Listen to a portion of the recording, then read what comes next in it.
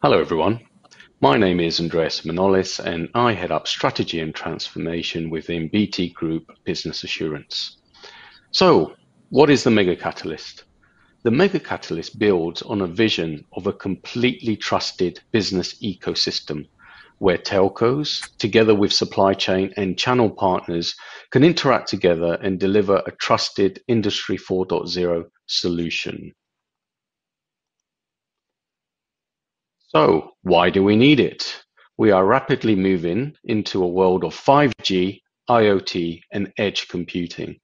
A wide set of players will need to collaborate and interact to deliver an end-to-end service to customers. There are many areas in this end-to-end service delivery that could become disconnected and lead to customer service integrity issues. This could be through accidental breaks in processes, through fraud attempts, and potential security threats. The Mega Catalyst provides assurance on the interaction of these many participants in a digital marketplace. It is constructed into three core layers from three ecosystem catalysts. Starting at its base, it's the data layer. Asset management and integrity of devices is maintained with an immutable trusted data record, enabled through a DLT. Data from the DLT enables the assurance of assets. In the middle, it's the settlement layer, a central digital marketplace tracking orders and the virtual ownership of these assets with commercial agreements. An output of relevant transactions for assurance is enabled through DLT and new assurance APIs.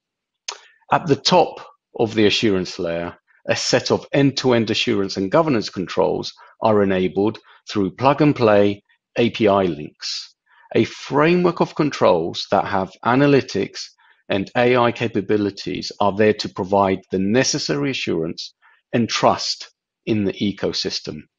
You'll see on the right-hand side of the slide some of the dates that each catalyst is providing even more detail about their wider scope of delivery, and you can obtain additional information. For the scope of our Mega Catalyst today, I'll firstly hand over to Andrew to update you on the horizontal user case, and then we will take you through each catalyst layer. So over to you, Andrew. Thanks, Andreas. So my name is Andrew Thompson, and I head up business innovation at Bearing Point Beyond. So Industry 4.0 is all about very high levels of automation and industry vertical specific control systems, increasingly using digital twins with artificial intelligence. The picture on this slide is an electric power station, but it could be any enterprise site, a factory, a hospital, an oil and gas refinery. However, till now, most Industry 4.0 solutions have been project-based, where a team of engineers, often from different companies, build bespoke solutions on site. Very expensive to build, very expensive to maintain, and in the 21st century, this bespoke approach is not scalable and represents an easy attack surface for cyber criminals to breach, steal IP, and undertake ransomware attacks.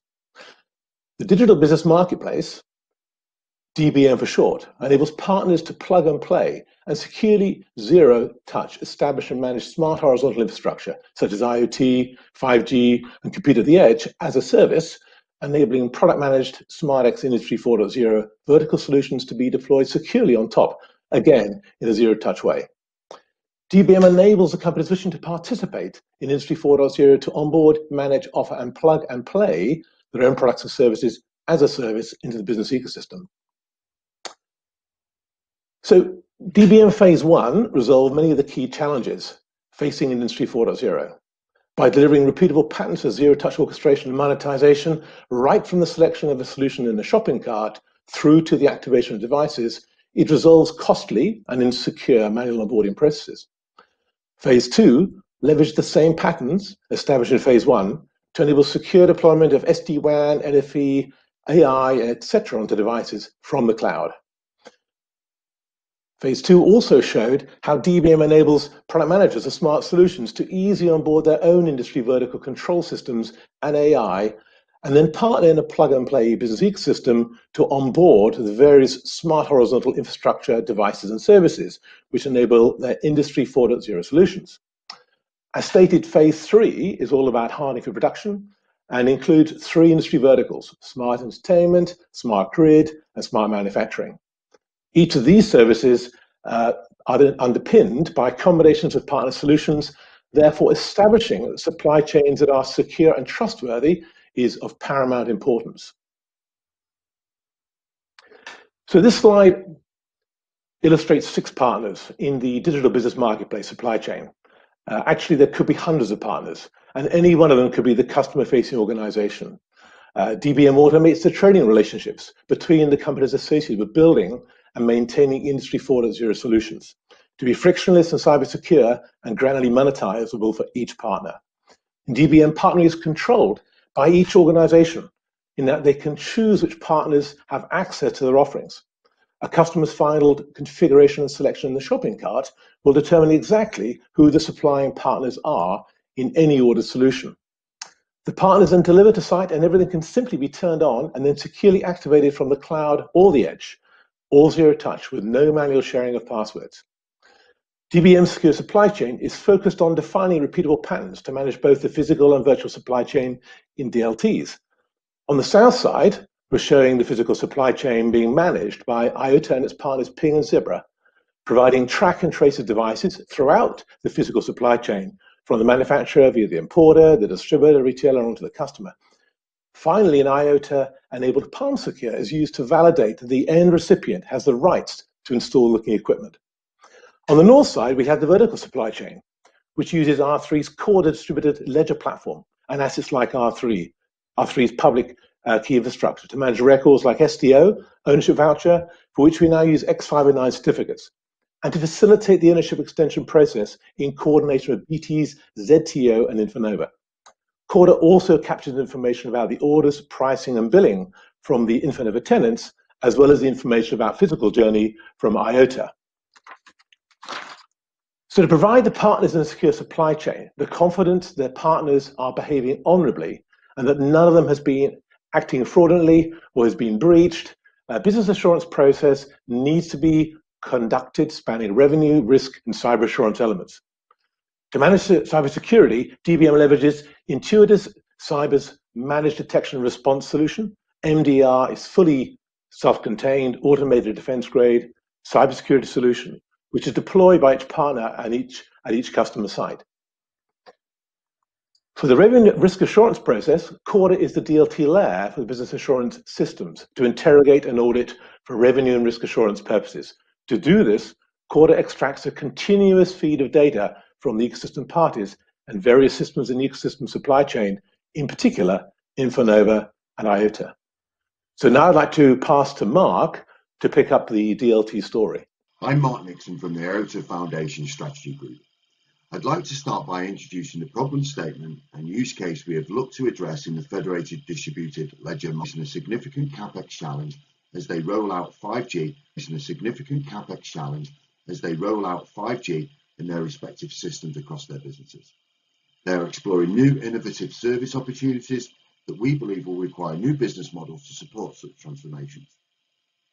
The focus of our catalyst is to bring 5G private mobile radio networks, including eSIMs, to devices across target verticals such as multi-site Industry 4.0. Leveraging a trusted standards-based federated marketplace ecosystem is the solution the catalyst is exploring and assessing to overcome the challenges we have identified, along with developing new value streams and business models that will look to improve current business assurance processes thanks to the new layers of trust and truth enabled by the attributes inherent within the IOTA Tangle protocol, such as the immutable capture of transactions, which creates a layer of accountability, as all of the transactions and the originator of those transactions are published securely to the ledger only to need-to-know participants. The marketplace then utilizes smart contracts to execute the trade of value, which can be data, services, or monetized digital products using intelligent wallets in a peer-to-peer microtransaction model.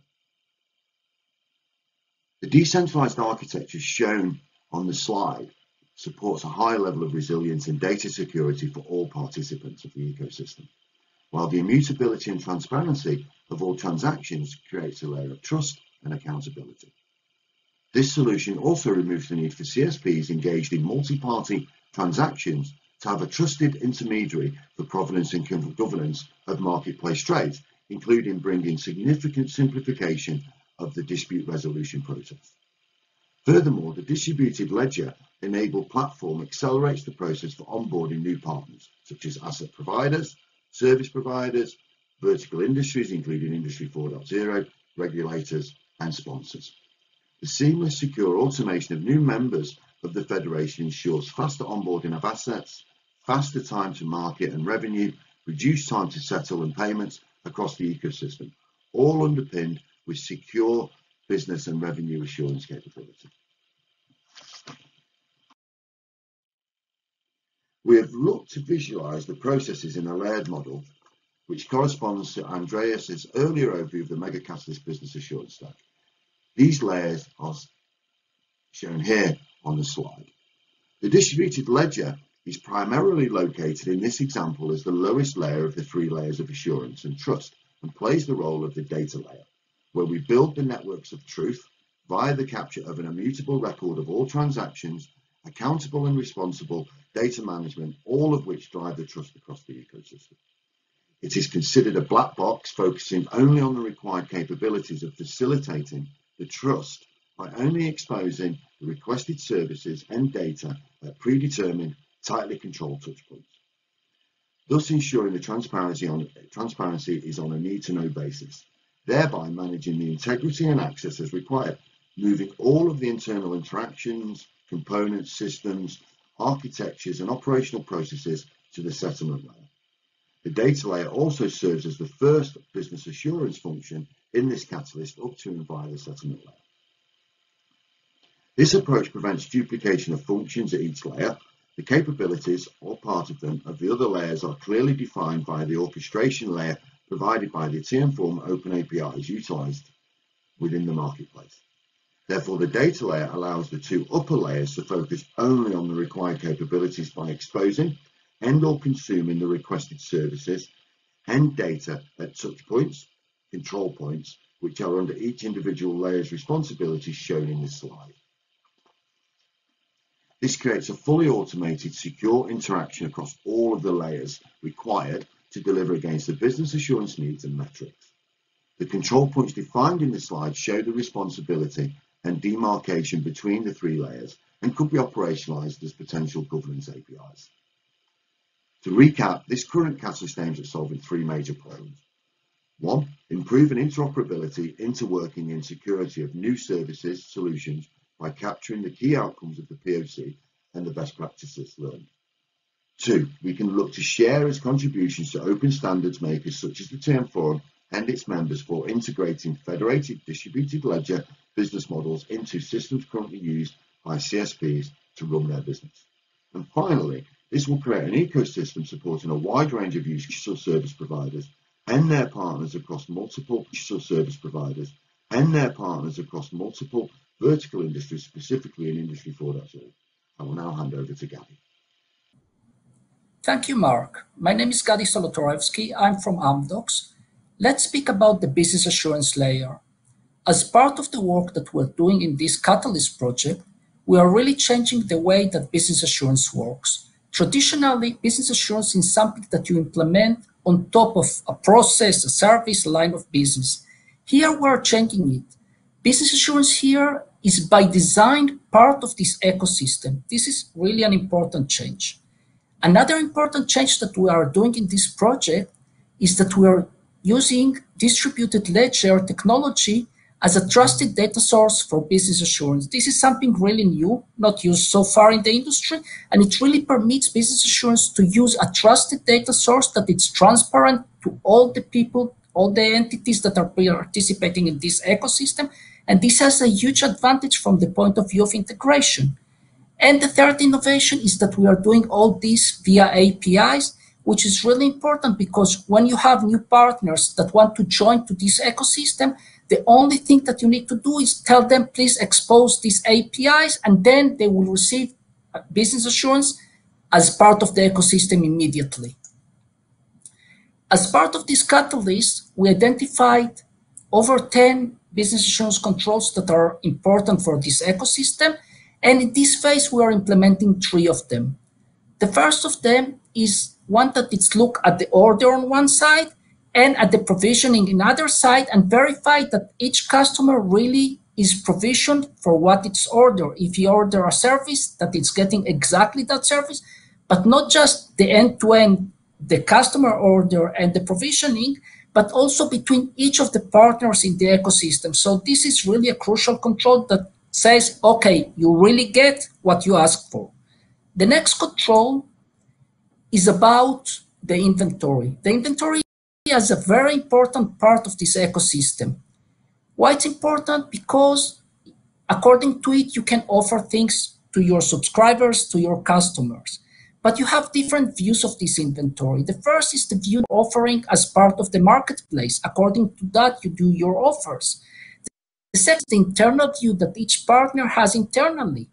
And of course, any discrepancy here can result in stranded assets or, on the other hand, in services that you are offering but that you cannot deliver. And the third view is the physical view, what you actually have in your inventory. And by comparing these 3 views, verifying that they are equal, you can ensure that you are providing all the services that you can provide on one hand, and on the other hand, that you are not getting stranded assets that are underutilized. So this is also very important. The third control is about velocity. You know, as part of this ecosystem, you have many stages, and measure the time that each stage in this provisioning chain takes is important. It's important from 2 aspects. The first aspect, to verify that all the SLAs are met, and if there is a problem, to pinpoint where the problem is happening. And the other aspect, velocity controls are very good for the tech fraud. So as part of this mega catalyst, we implemented these 3 controls, and we have 7 additional ones that are planned for the future. In the AI-driven business assurance for 5G catalyst, apart from the mega catalyst that we just described, we implemented 2 additional use cases. The common to these 3 use cases are that they are using innovations in business assurance, they are using a lot of machine learning and AI, we are using measurements of the customer experience in real time, capabilities of dynamic slicing of 5G. So the 2 additional use cases, the first one, regretfully very relevant these days, is regarding healthcare at home for patients. And the second one that I hope that will be very relevant very soon is about big events in big stadiums. And it's very easy to do all these 3 very different use cases using the same technologies because we're using standards and APIs of the tmforum. So this is in a nutshell. Andreas, back to you. Business assurance is a vital component of the tmforum digital ecosystem program. Business assurance will manage the financial integrity and customer impacting risk within these complex partnering, multi-dimensional settlement, and ecosystem environments.